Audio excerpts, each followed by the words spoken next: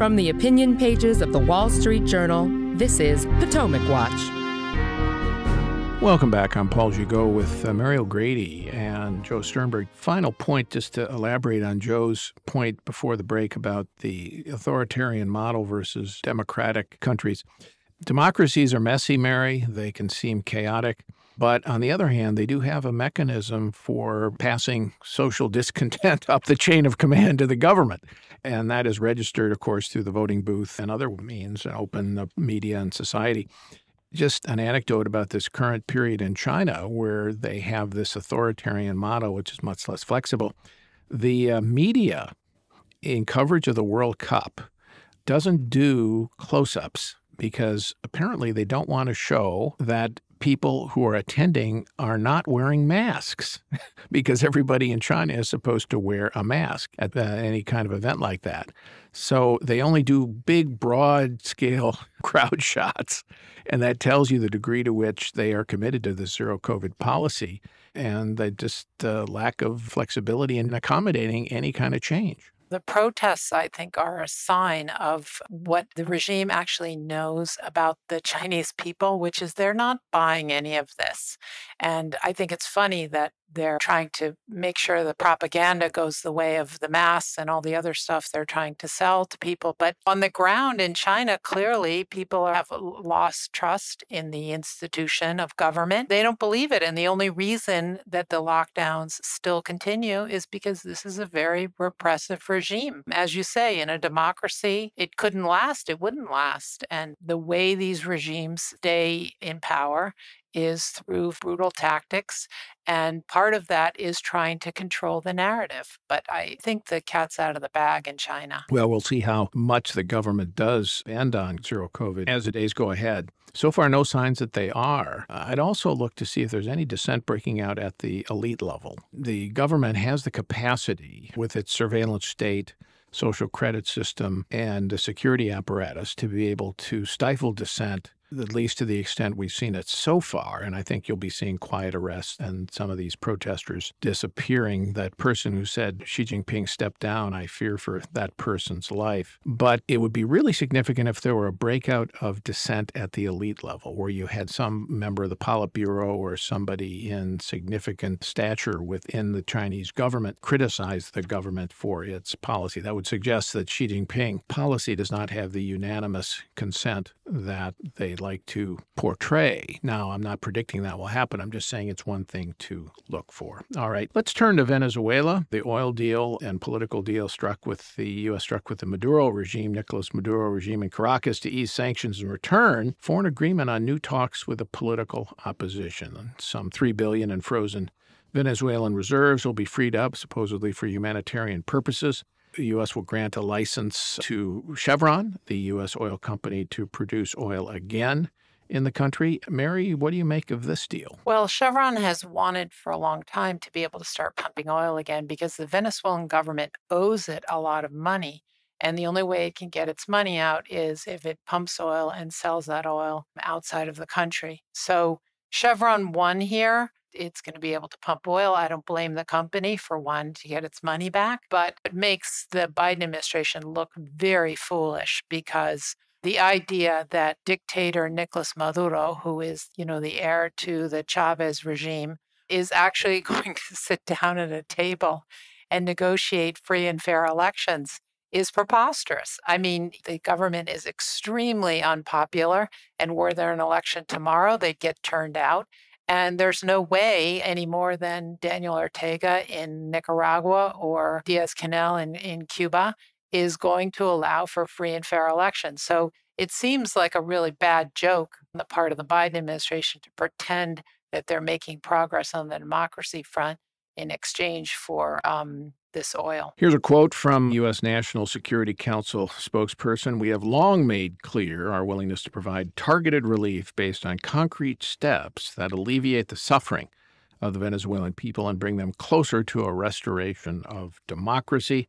any step taken is done in coordination with the Venezuelan political opposition coalition. I mean, Mary, are you buying any of that? Is that just boilerplate? And if so, then why would the U.S. go for this? I mean, I don't think that Chevron's lobbying alone did this. I mean, this is an administration that disdains oil companies or claims to. What's motivating it? Well, when Juan Gonzalez, who's the National Security Council Senior Director for Western Hemisphere, went to Caracas in March, people who were very close to the matter said that the reason he went there was that the administration was looking for oil supplies to replace lost Russian output.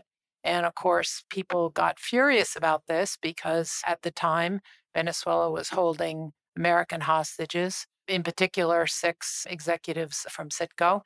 And, the amount of Venezuelan oil at this point that you could get to replace Russian output is minuscule. I mean, the infrastructure in Venezuela is completely broken down. So immediately the administration started saying, well, no, we were there trying to get the hostages back. But now we have the hostages back and Chevron's going to pump the oil. So to be kind, I have to say that maybe the Biden administration has been duped.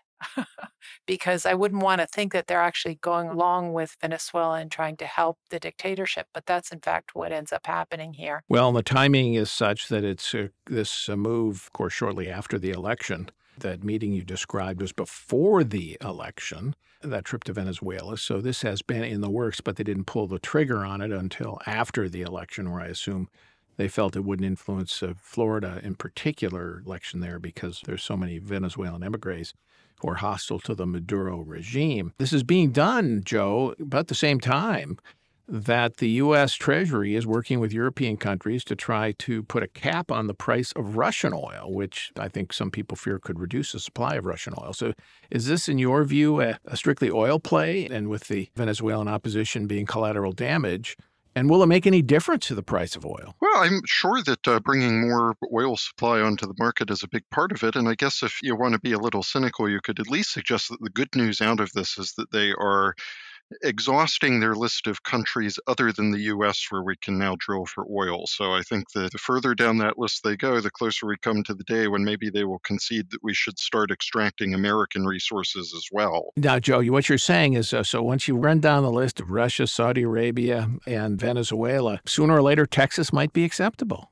Yeah, it'll be the only place that'll be left where you can drill. Some people in the administration probably think that Texas is actually authoritarian regime itself, so maybe there's not much difference with Venezuela. Well, Paul, maybe we should encourage that because that seems to make it more likely that they will allow you to drill if you're an authoritarian country. No, I mean, this is a very serious problem that we've got right now, and I think that the fact that they're contemplating this deal at a time when they are so deeply suppressing domestic production in the U.S. just speaks to this horrendous confusion that the Biden administration seems to be feeling about oil, both economically and strategically. I mean, the reality is that the world needs more fossil fuels. American economy needs a more stable economical supply of fossil fuels right now, especially after the Ukraine war and the fact that that has caused many countries to cut off their purchases from Russia.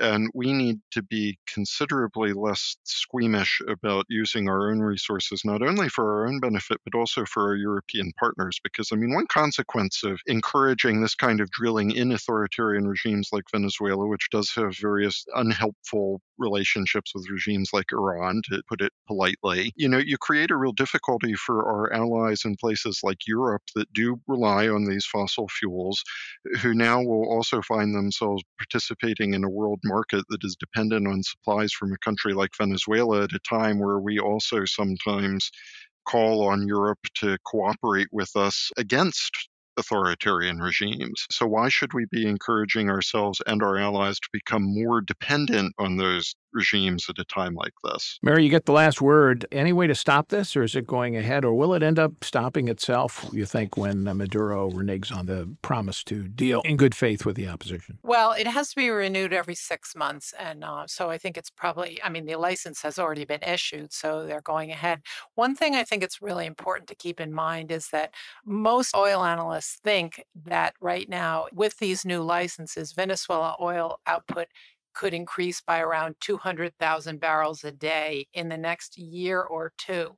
And that would be about 0.2% of world demand. So this really looks more like a favor by a government that believes in engaging the likes of Cuba, Venezuela, and Nicaragua in some kind of discussion around a table. That's the higher priority for this administration. I really don't see it as a way to lower oil prices or to change the profile of the energy crisis that the world is now going through. Thanks to you. Thanks to Joe for being here. Thank you all for listening. We'll be back tomorrow, as always, and every day for another edition of Potomac Watch.